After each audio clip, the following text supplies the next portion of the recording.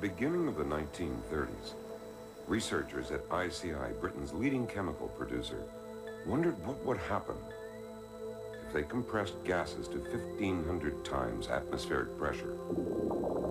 It was risky business, because equivalent pressures had only been generated in naval gun barrels. Among the many gases they squeezed was ethylene, and the result was a curious, white, waxy substance. While the product did not look terribly promising, someone actually thought the stuff might be useful. Indeed it was.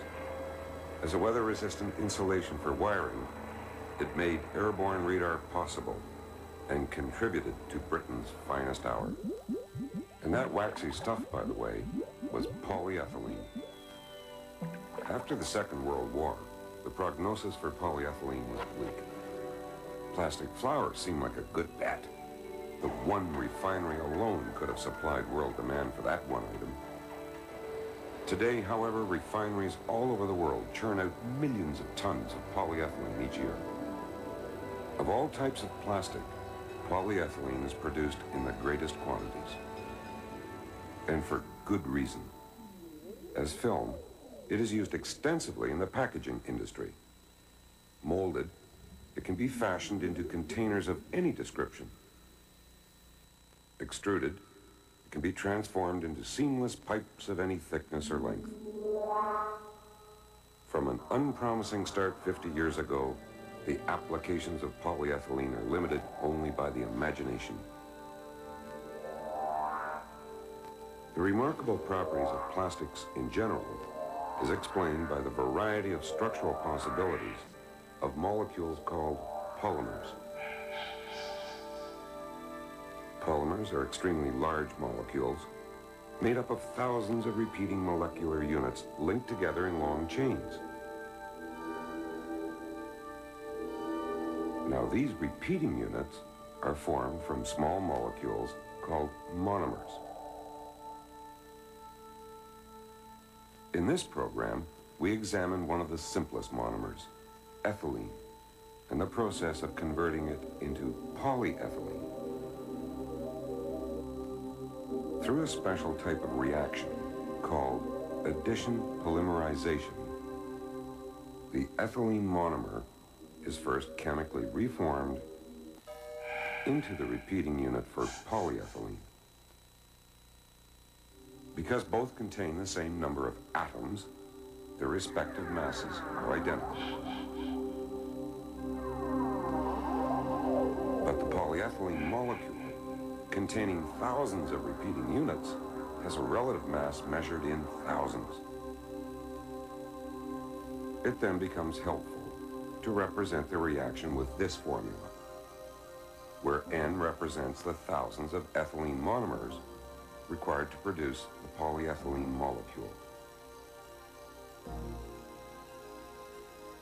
The polymerization process begins with a gas containing ethylene monomers. A catalyst is introduced.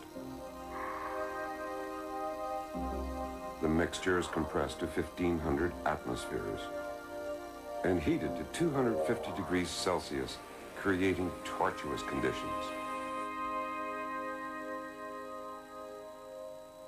The catalyst, benzoyl peroxide, is fragmented into short-lived free radicals.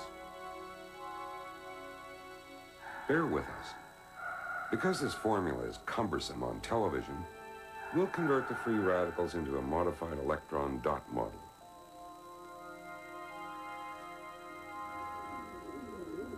This radical contains an unpaired electron, scavenging for an electron to pair up with. Aha, target. The more loosely held pi electrons of ethylene. The result, a new free radical.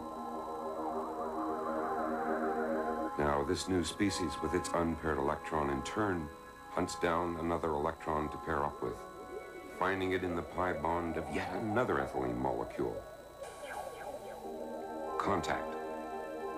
A larger new radical with a free electron.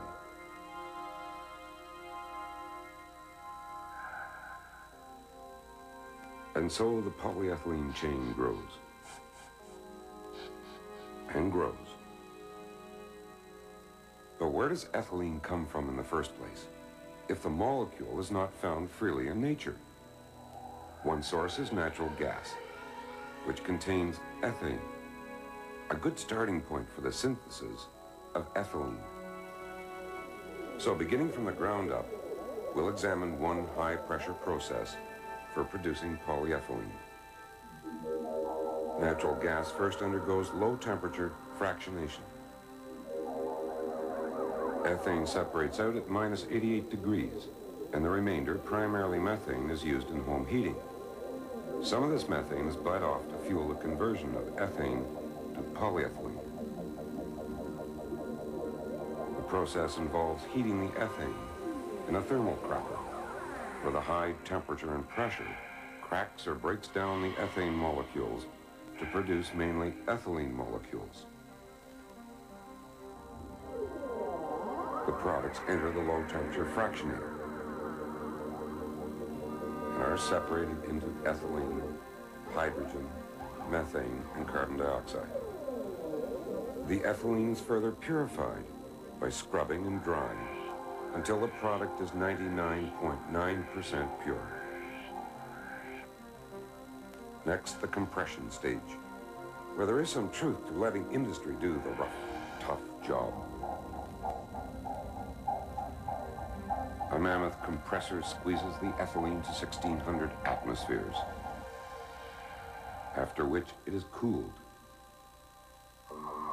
and sent to the heart of the system, the autoclave. It is no mean feat of engineering, because the high-pressure ethylene and catalyst are stirred mechanically inside the autoclave.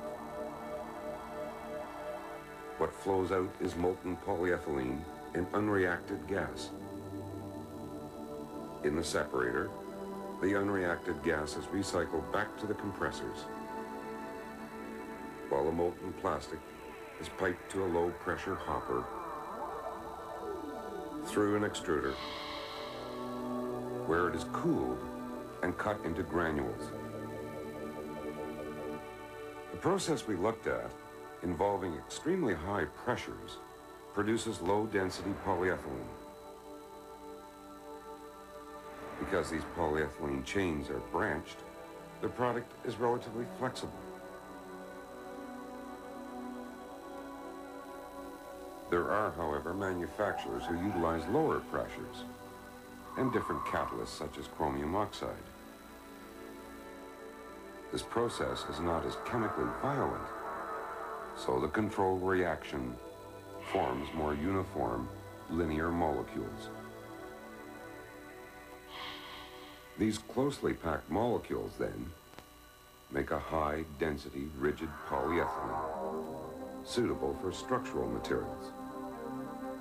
Whereas the flexible property of low-density polyethylene is ideal for such products as garbage bags and squeeze bottles. High or low density, polyethylene is sold to secondary manufacturers who meet today's demand and hope to profit on tomorrow's fad.